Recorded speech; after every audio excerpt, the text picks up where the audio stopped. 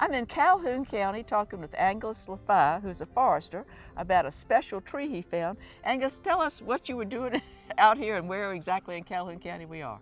We're in Calhoun County, just outside of Fort Motte, and where we're standing is about 50 feet from the Congaree River. And the reason that I came to where the tree is I was building a road to get into the bottomland so that we could control a hog population. But you saw this big tree and it just kind of jumped out at you? Well, when I put the road right by it, I noticed this big tree, and I was trying to figure out exactly what kind of tree it was. And at first, foresters judge big trees by bark. And I looked at the bark and I said, well, it must be a maple. And then I looked up. Then you looked up.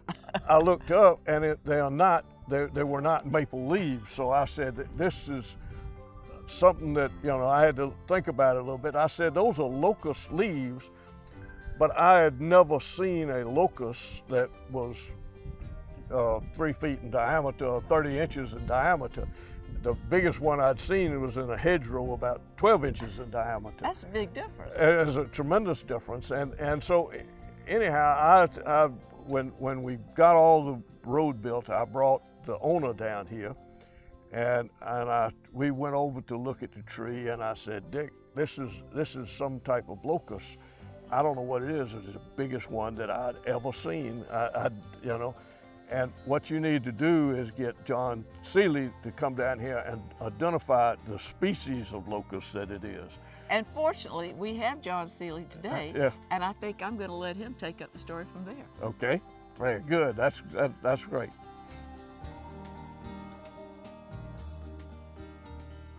I'm talking to John Cely, a well-known naturalist in South Carolina. And John is known for his tree identifying skills, so this is the person they went to find out about this tree. John, tell me about coming down and looking at the tree. What'd you think? Well, I got excited when I heard about this great big locust that Angus found in 3 feet in diameter, and came down here, and we found some pods, and the fruit in the pod is really sweet and has a really interesting fragrance behind it, and the wildlife love it. So, but yeah, we determined this to be a honey locust. There was one thing missing on it though, wasn't there? Well, there were no thorns on it. And I surmise that these very large honey locusts probably lose their thorns eventually.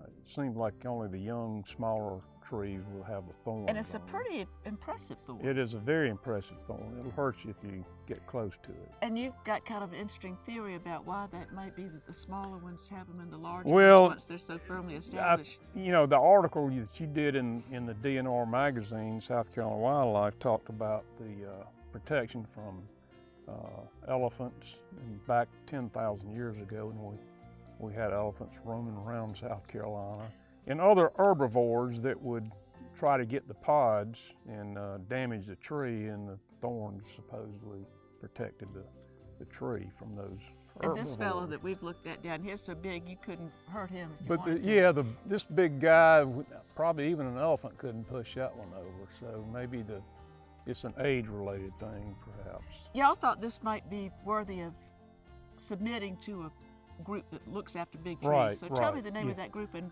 what you had to do as far as measurements and all that. Well, there's every state just about has their own big tree list, and typically it's the land grant forestry school that's the keeper of the big list. In this case, it's Clemson. Retired forestry professor Vic Shelburne is the keeper of the list, and anybody can submit what they think is a champion tree to Clemson, and it's based on 3 dimensions: the circumference, the height, and the crown spread. Most honey locusts are, as Angus says, 12 inches in diameter or so, and this guy to be 3 feet in diameter and 105 feet tall. Just amazing, amazing tree. It's so big, I think Angus said he thought it was a red maple at first. I mean, that's just an incredible tree. And you think where it's growing has something to do with the size that it achieves? I think these big honey locusts tend to be do do best in these bottomlands where it's nice fertile soil, it gets abundant moisture, but it doesn't get too wet. And you go out in the Mississippi Delta, some of the ones out there get up to like 5 feet in diameter. Well, you think that this one may be a national champion? It could be. We did, Angus, and we did submit it to the national champion tree list, and I think it's still winding its way through their bureaucracy perhaps, but it could possibly be a national champion. Well, I want to thank you for identifying the tree and for telling us about it today. Okay, my pleasure. Enjoyed being with you.